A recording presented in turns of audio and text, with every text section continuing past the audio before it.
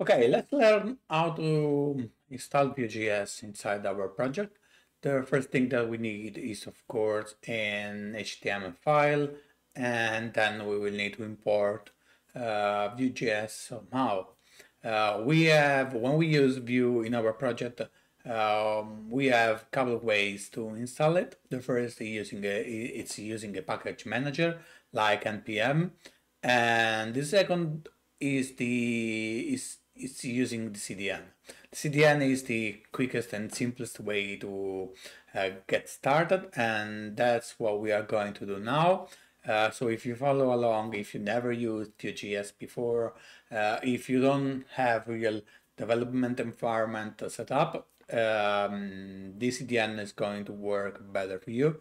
So the only thing that we need for now is an IDE, a text editor. I'm using VS Code, and of course we are going to need an HTML file. So let's create that. In here, let's save this file as index.html, and then did it save? Yes, HTML, and then we create some boilerplate, and then say here Vue.js installation. Okay, so let's visit the official website for Vue.js and see how we can install it. So the official website is vuejs.org, and when you first hit this website, you will see this page. You can click Get Started, and in here you can click on installation. So if you scroll down, you will see the section about CDN, and it says that CDN is great for learning and prototyping. That's what we are going to do. So we will pick up the first link that we find in here, because the second one is for production, which means that it's not going to show us any error messages. So we need to grab the first one. So just double click in here, copy it, and we can paste it inside the head of our index.html file, and then we add the comment. So alternatively, we could use the production ready link. So that's what we are going to do when we are ready to deploy something online, and we have built something for production, so it's ready, and we use this one. So we replace the development version with the production version. There are a couple of more things that we could do to install it. So there are a couple of more ways. So this is the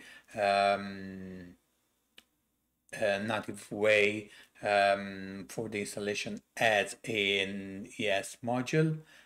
So we could add the script and then say import Vue from and the link of the CDN, but we are not going to do that.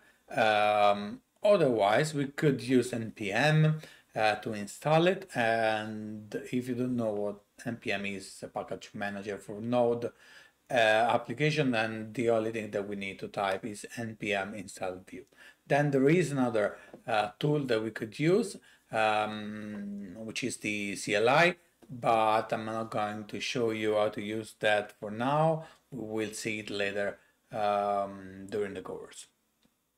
So for now, what we need is this script tag, and we will place it inside our index.html file.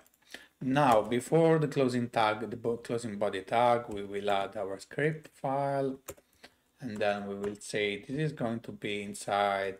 For now, let's place it inside the root folder of our project. We call it main.js, and we save it. And let me create it, of course. So Control N if you are using Mac or Command N if you are using Control N if you are using Windows, or Command N if you are using Mac.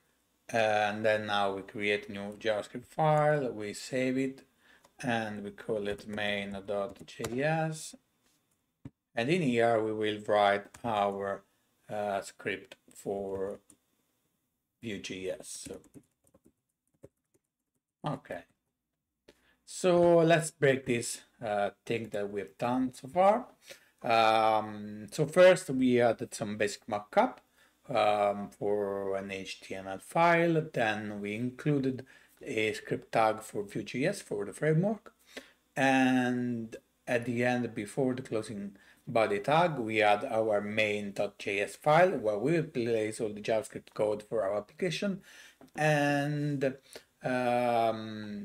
yeah, that's pretty much it.